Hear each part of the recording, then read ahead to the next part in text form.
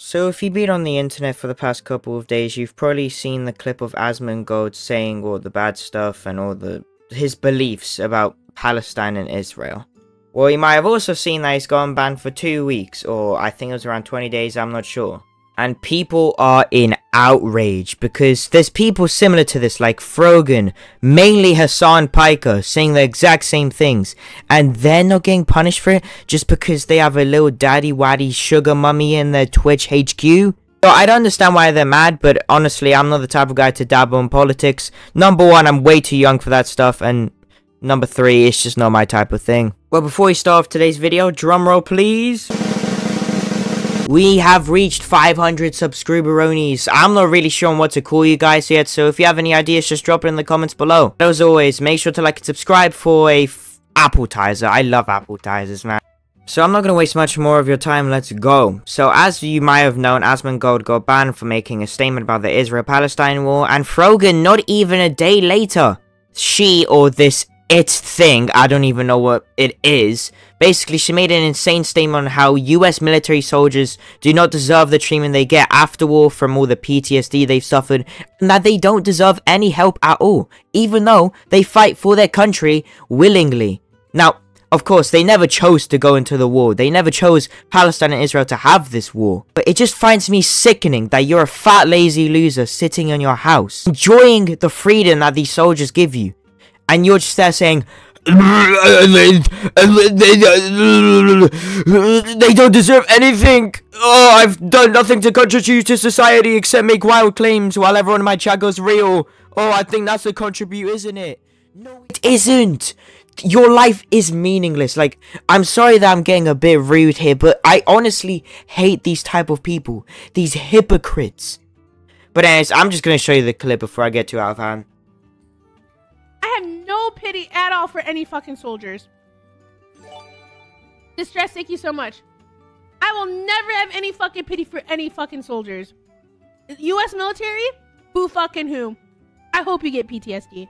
Alright, I just gotta pause the video there, because not even like about 20 seconds in, this is your fandom. You're a little too anti-racist, to be honest. What, do you want it to be pro-racist? Do you just want it to start shouting slurs? If this is your fandom, it says a ton about you.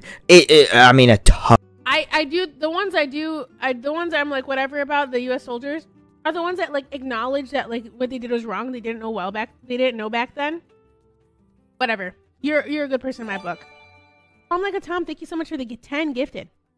So the US military that are like, yeah, like, you know, I did this back then, but now I know it's wrong. Like, I'm changed. Like, fuck imperialism. Fuck this. You don't deserve the PTSD. But, like, any other motherfucker, you're joining them. You're like, oh my god, I want my fucking Camaro. No student loans. Fuck you. Okay, this is a wild take. Because, yes, the USA soldiers do get, like, free healthcare, I think, and a Camaro. But they aren't that. They risk their lives. Like, imagine you're out there saying, oh, I'm just doing this for a Camaro. You must have to be foolish just to do that. And still, a Camaro is a cool car, I'm not gonna lie. But still, saying they're worthless, even though they have been on that battlefield. They have attacked other people of other countries.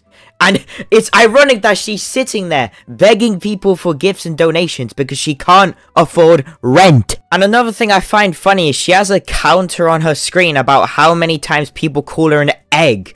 That's how badly you're hated. Personally, this is a message to Frogan. I think she should honestly take all the hate into her heart and move out of, I don't even know where she lives, probably New York, that's why she's begging for rent. And keep in mind, she's done multiple things of the same nature in the past, and she hasn't got banned. Now, luckily, some good news I'm gonna say is she did get banned, and I'm gonna go on a whole rant about how she got banned and how she's taking it to her mind or whatever. But keep in mind, this is who Twitch partners. You think they take into careful consideration who they partner with, but apparently not. Now I'm going to go on to the next clip, yes this too, about Frogan reacting to her own clip, like how dry do you have to be to do that? And then she doubles down on what she says. I'm not making this up. She may have avoided it with the first clip very slightly, like 10%, maybe even 1. But then she doubles down on what she said. She is deliberately cancelling herself, and guess what, there's still gonna be fans of her. Any other motherfucker, you're joining them. You're like, oh my god, I want my fucking Camaro. No student loans. Fuck you. I hope you get PTSD. I love how she's laughing like she thinks this is an insane, amazing take and we're all laughing with her. No! We're laughing at you! And And I hope you get no health insurance when you get back into fucking America. And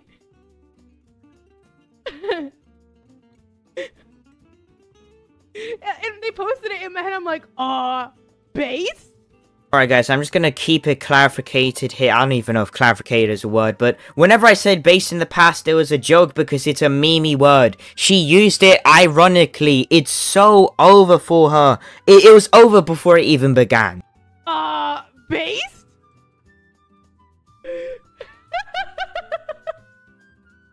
Like, am I supposed to be like, I'm not walking back on it. I still fucking agree with it.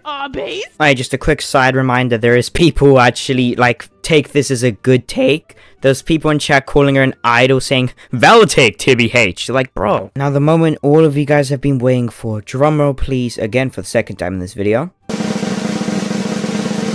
Frogan has been banned. Yoo-hoo. Now, I would rather say this probably is like a 1-day ban, but no, she has confirmed that it's a 20-day ban, and now she's having a big cry on the internet because people can't have an opinion on her. She's limited all her comments on Twitter.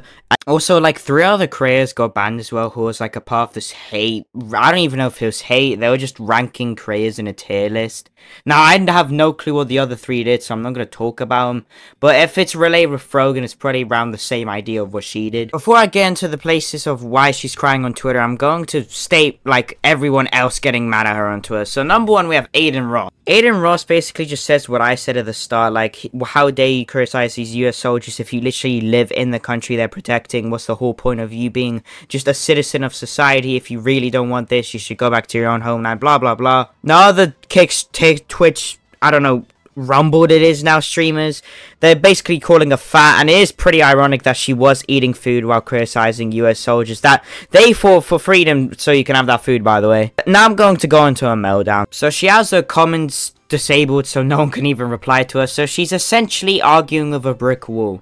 Now, she's arguing with this Ethan guy. I'm not going to go too deep into that because I don't want to lose just my sanity in the Twitter rabbit hole. But people are, like, clapping back on her because recently she's making the worst PR decisions of all time. Like, she makes this statement about Palestinian children not living in comfort because of these US soldiers. And then she goes to a concert, and now everyone in the comments is contradicting, saying, oh, like, you're in a country that gave you freedom, and you're doing this? Think of your ancestors back home or whatever. Now, I'm going to stop talking about Frogan for a bit. I'm going to move on to Hassan Piker and why everyone's calling him like a hypocrite. And why should he not... Why is Asmongold getting banned and Hassan Piker isn't getting banned for basically doing the exact same thing he did 24/7? Now, one of the worst things that Hassan Piker has done is that he's claimed that the October 7th incident is not real in his book. Now, if you don't know the October 7th incident is, it was an attack against Israelis where a ton of women got raped and a ton of children also got killed. Women, men, all got killed. And he's technically saying, nope, didn't happen, not enough proof. This did happen in Palestine though, so he's completely ignoring the fact that this was a real accident, which is respectively pissing off a ton of people because he's disregarding the 2,000 or so lives that died in that accident, not even accident, incident. And the second one, I can't even make this up. He went live with a terrorist who steals boats and from innocent people and keeps them hostage, and then they have to give him a certain amount of money to get set free so they can live without dying. Now, in this live stream, he was glazing him. He said, do you know One Piece, bro? You're Luffy. This isn't a good point to be making when this guy's killed people and you have him on your live stream actively promoting this type of behavior. Now, at the time of this recording, Hassan Piker has not been banned because if Hassan Piker gets banned, about 50% of the Twitch's, like, population goes away because for some reason people actually watch that dude. And Frogan, like, I understand I'm being a bit hypocritical here since I'm doing commentary, but all they do is sit there for 8 hours a day talking about just politics. It's not my cup of tea, but I just find that insanely boring. But yeah, that's about the video. I love you guys. Thank you for 500 subscribers, and